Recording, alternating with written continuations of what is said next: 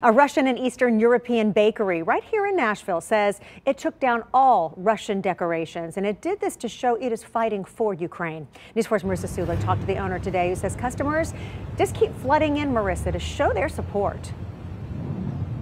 They do, Tracy, and so do members of the media as well. When we were here earlier, the owner did 5 media interviews in just an hour while we were there. And while she appreciates the exposure and support, it's her customers who appreciate what she's doing.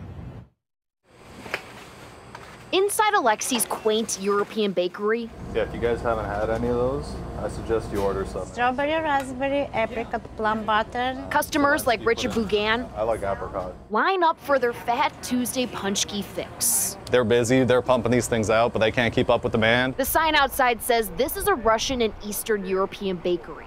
But inside, people and products show pride for Ukraine. I am from Ukraine. I lived in Ukraine like half of my life. Jane Vatrynuk is the bakery's owner.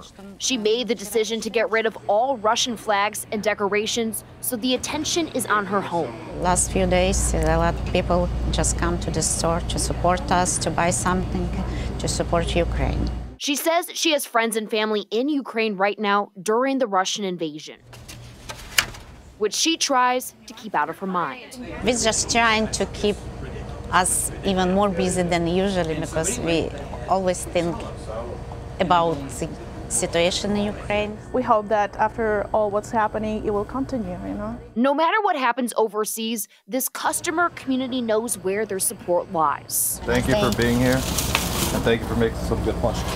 Thank you.